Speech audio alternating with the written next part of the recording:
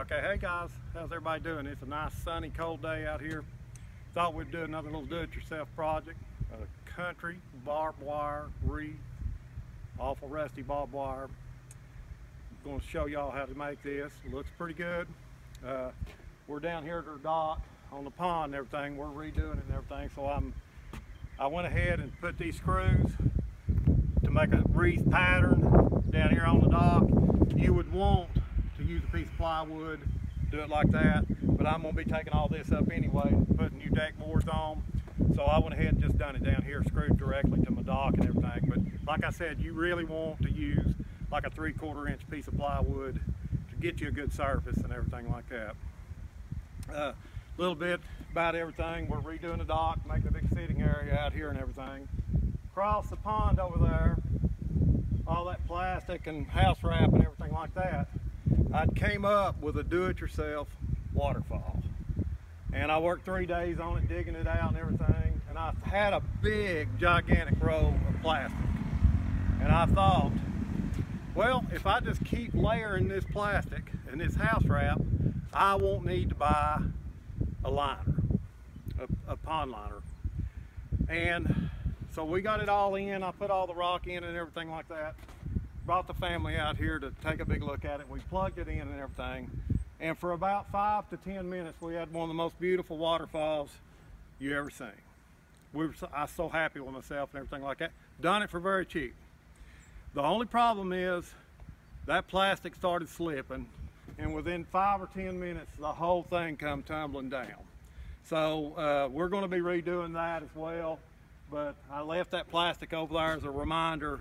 Some things you need to just go ahead and pay the money for, and that's a good liner, vinyl liner for that. But that's a later project. So let's get on with this one right here.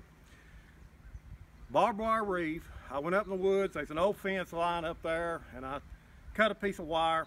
I'm using leather gloves right now, just for a safety feature. Also, I'm gonna put on some safety glasses, you know, just in case this thing bounces back or anything like that. I don't foresee that happening, but you know, you're working with rusty wire, so we're going to do it this way. So here we go. We're going to just wrap this up, show you right here. We'll start just right here on the side and weave it in and out. Actually, we're just going to take it around a few layers.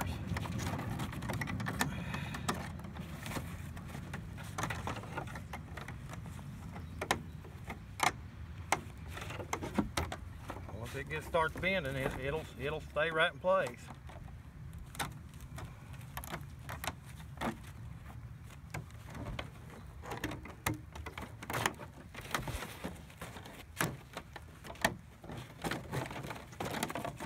And I've got some little tie wire. I call it tie wire, that'll hold everything together. I'm going to try to put a few embellishments on here that I got from the Dollar Tree. And took apart. They were actually wind chimes, and I took them apart. I'm going to try to wire it on and everything like that, and keep going around like this. The reason you want a piece of plywood and make your own right here, because I'm going to take these screws out and everything, and so this will be a one-of-a-kind wreath, but you literally can put you several circles around your plywood, and you can make grapevine wreaths, wire wreaths, whatever you want to do, and you've got a dedicated wreath frame. And so that's why I would do that and everything. See, she's turning out just like a perfect circle. This is old wire, some real old wire.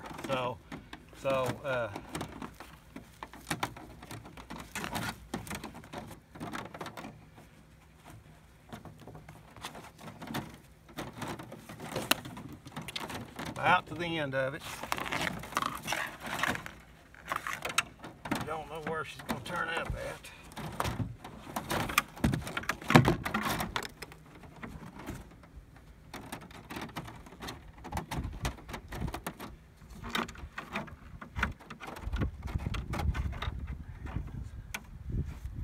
Up in here. I'll just about the perfect spot right there. I'll try to bend one piece underneath it. Like that. We'll try to bend this other one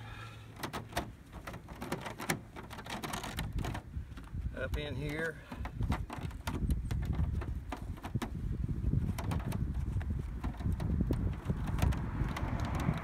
Like that. Now, I've got some of this, I call it tie wire. I've left it outside and it's got a little rusty to kind of match the patina of the barbed wire. You get it a whole roll for nothing. I mean, it's absolutely cheap as it can be. So I'm just going to take it, cut me off a little bit right there, whatever I need.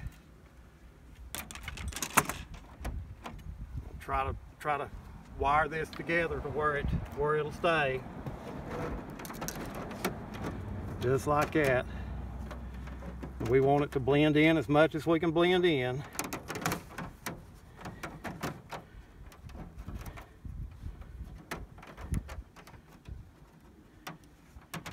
Come around, put it back through here.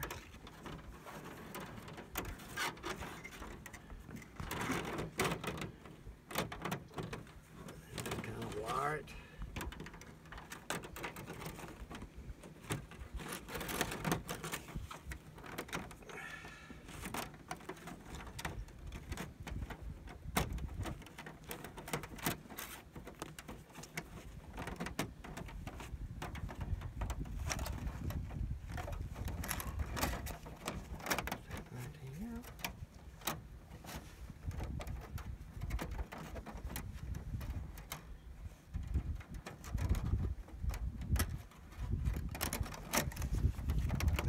Work. Cut the excess off. Now, to embellish this, you can use anything you want, and this is where I'm very weak at. I am no decorator whatsoever. I just think of stuff and everything like that. I'm good at coming up with stuff. I'm good at building stuff, but I know my limitations, and it's not decorating. So you can use ribbon, you can use anything. So I'm gonna go ahead and take the screws out of the bottom here. Hopefully it'll stay together. And all I did was, we took the Dollar Tree, had some wind chimes, some metal wind chimes. They were $1 a piece.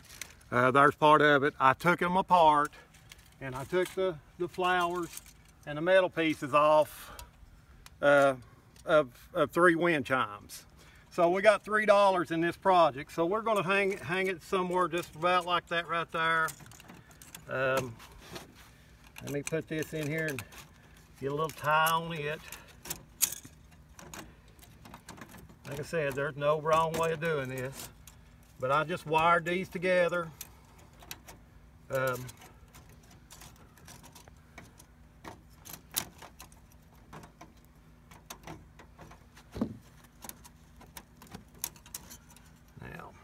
let's take the rest of them out.